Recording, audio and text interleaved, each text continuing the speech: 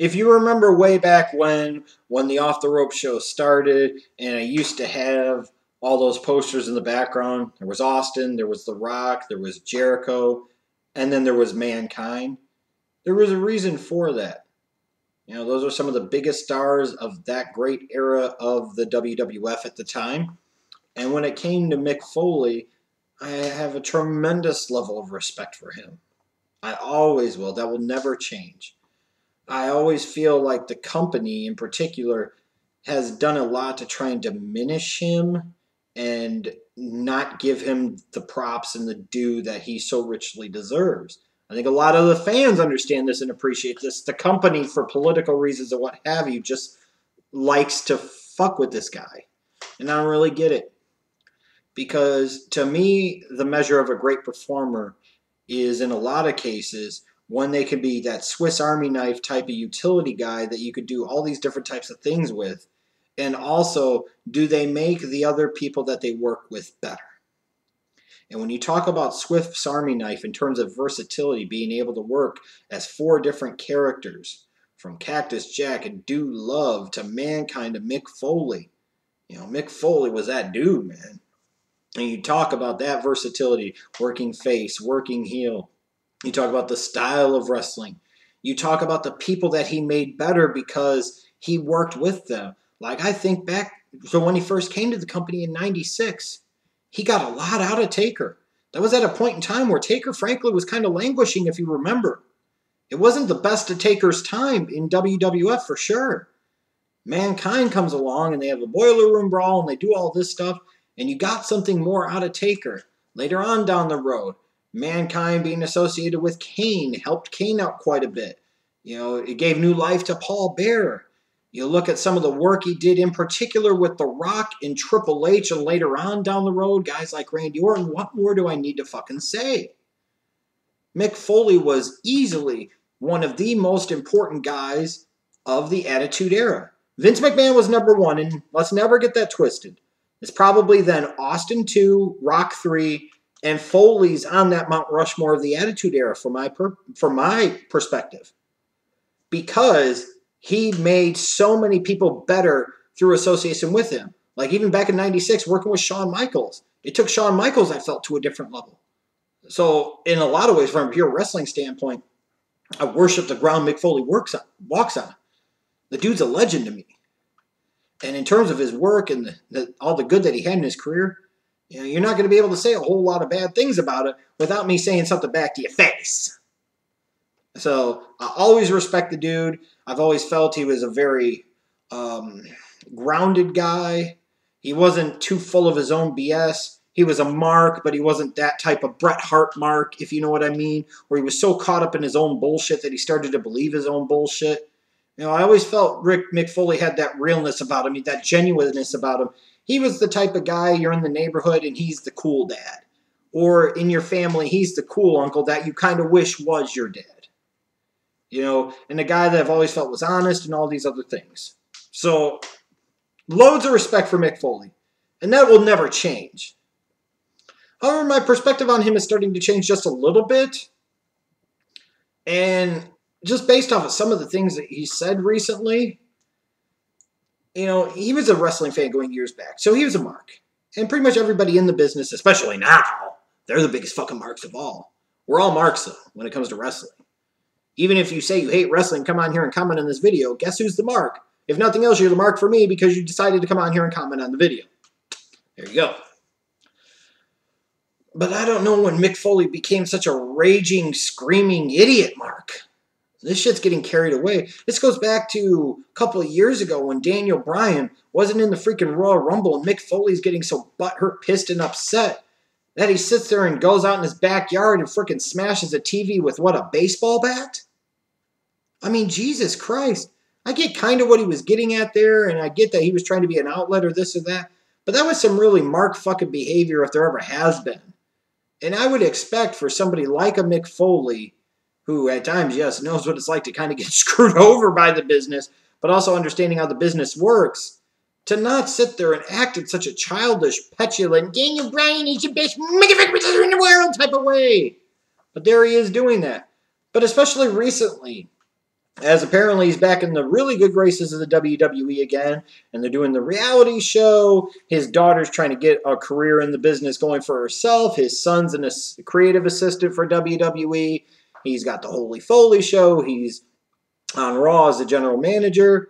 Some of the shit that's coming out of his mouth and via his social media devices lately is just really frustrating to me. Because to me, it's a guy that I would hope should know better, but he's just turned into one of the biggest marks that I fucking know. And it's so sad. You know, like I go back to SummerSlam. And yeah, you had some of the knuckleheads sitting there talking about Seth Rollins and Finn Balor's match, and not talking about the match, but actually talking about the title and chanting about the title and shitting on the title.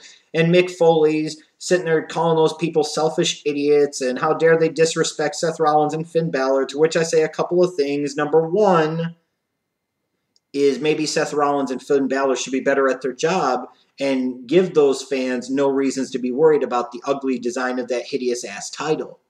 Number two, you can't sit there and get mad at the fans for hijacking shit when you were one of them a couple years ago trying to hijack shit over Daniel Bryan not being in the fucking Royal Rumble. You know, it's just, that's the type of shit you'd expect from the marks outside of the business to say, how dare you disrespect these guys? No. Tell those dudes to be fucking better. And yeah, you're always going to have fucking idiots chanting that shit. But you're also going to have these idiots that chant after a freaking headlock, this is awesome, when it's fucking stupid. Get over it. You would think a guy that did so many crazy things to help the wrestling business over the years wouldn't get so butthurt over a few fans chanting about the ridiculous hideousness of the fucking new Universal title. Who cares? And if these guys are good enough and your show is good enough, at the end of the day, the fans aren't going to care about that ridiculously hideous fucking title. I mean, then you've got the shit when Amit Alasan from ESPN was making fun of Kevin Owens' 8-year-old son being happy because his dad won the world title, talking shit about wrestling and this and that. And there's Mick Foley getting mad about this shit. And getting all butthurt about this shit. Dude, you're pushing 50, aren't you? Don't you fucking know that people have always been saying this shit about the wrestling business and will continue to do so? I mean, come on. Again, that's the shit you would expect the marks outside of the business to say, but it's actually the marks inside of the business like Mick Foley and so many others that are saying this dumb shit and getting all fucking butthurt. When did we become such a set of fucking pussies? Grow a set. For the guy that used to talk about testicular fortitude, grow a set of nuts on your sack. Jesus Christ. Fucking who cares? So this dude at freaking ESPN says this shit when most people don't even know who the fuck he is anyways. And frankly, the only reason he's working at ESPN is because, newsflash, he wasn't good enough at his fucking job in the NBA no matter how much ESPN tries to fucking spin it. Because if he was good at his job in the front offices in the NBA, guess where he'd still be working in the fucking NBA. So who gives a fuck what he says? What the fuck does he know? This is probably the same jackass that goes and watches the Real House Whores of Atlanta or Orange County or whatever the fuck. All those stupid-ass reality shows. Keeping up with the Cunt Clan. Oh, because that's real, right? Let's talk about Kimye. Oh, fuck off. And he's sitting there tweeting his support to CM Punk. And I got respect for him. Oh, fuck that respect shit, Mick. You want to talk about the beating that he took? Talk about all the beatings you took over the fucking years. What CM Punk did was no more or less courageous than what the fuck you did throughout your career. All the shit you used to do with Terry Funk in Japan, all the shit you used to do in the fucking Hell in a Cell, getting thrown off of the top of it, going through the top of it, and all the other crazy crap getting speared by Edge through a fucking flaming table at WrestleMania where you burned your scrotum. Fuck CM Punk. And fuck this whole shit that we gotta respect him. Okay, $500,000 to get my ass kicked for 2 minutes. I used to get my ass kicked all the time as a little twerp in grade school and middle school by kids that were much bigger than me, fucking bullies, and I didn't get a fucking penny. And what little bunch money I fucking had used to get taken out of my fucking pockets. What he did is not courageous. It's a circle jerk and a waste of fucking time. Sitting there tweeting your support. Tweeting your support ain't bringing them fucking back. I mean, Jesus Christ. And then one fan's talking about the fact that, we're talking about things changing, things staying the same. He's talking about, Mick Foley's back. There's more grain in his beer and there's 4 million fewer viewers. And it's actually a funny comment. And then here's Mick Foley talking about it being a Debbie Downer, talking about, 16 years later, name another show that's carried on every week with no repeats. It's called the Nightly News. They air every single night, 365 days a year. So WWE, longest weekly episodic television show. Technically, you look at the nightly news on channels like ABC, NBC, CBS, they go daily. So let's come off of that shit. Now let's not change the topic and the fact that the shit sucks. And that's why fewer people are watching it. It's kind of a funny comment. Get over it. And then he's getting mad at people for bitching about the finish to Sheamus and Cesaro. Talking about if you didn't like that, then you're not a real fan of wrestling. What the fuck? That's the shit I expect people to say to me years ago when I would talk about something CM Punk doing wasn't very good, or something Daniel Bryan did was lame, or this guy and it was fucking lame, or this story being lame, or the streak ending being fucking lame. I don't expect that to come from a WWE Hall of Famer, multiple-time world champion, one of the biggest stars of the Attitude Era, one of the guys that I respect the most in the history of the professional wrestling business. For his understanding of the psychology of the business, for the understanding about the bigger picture and that it's not just about him, for the guys that he helped along the way and all the great television and great matches and great shows that he was a part of. Now he's questioning people's fandom if they don't like the lame-ass finish to Sheamus and Cesaro. Oh, Mick, what the fuck happened? When did you become such a raging glory hole, Mark, for the fucking WWE, yourself, and the business? Now, maybe, like referenced earlier, it has something to do with trying to, keep in good graces with the WWE. You've got the Holy Foley show, so you're getting paid out there.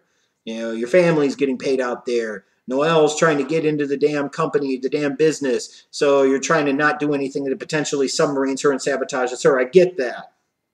I get that your son's a creative assistant and you're not trying to create any heat for him backstage, knowing how fickle the people in WWE can fucking be and how stupid they can be sometimes. I understand that you don't want to make the path any more difficult for him. You want to help him out. I get all that and I understand it.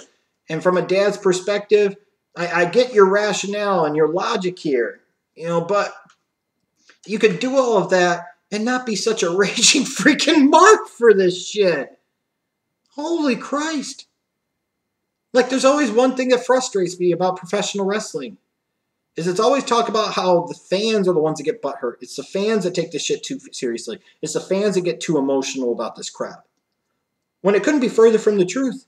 It's the boys and girls in the business that are the fucking true violators and perpetrators of this. They're the ones that are the whiniest bitches. They're the biggest pussies. They're the ones that are the biggest complainers. The biggest crybabies. I mean, my God, Mick. You should have thick skin.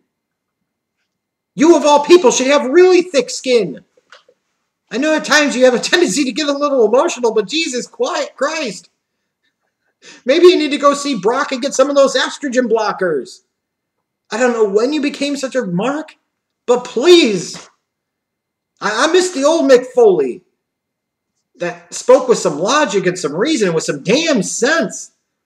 Like he knew the real deal and what was going on. I don't like this Mick Foley that tweets about Santa Claus and fucking talks about how people aren't real fans if they don't like a wishy-washy Cesaro Sheamus finish at a second-rate fucking WWE Raw pay-per-view. I always have love for Mick and I always respect him. I just don't know what happened and what made him become such a raging fucking mark. But the truth is, he probably always has been, and I just didn't realize it, and maybe he just didn't allow it to fully show until now.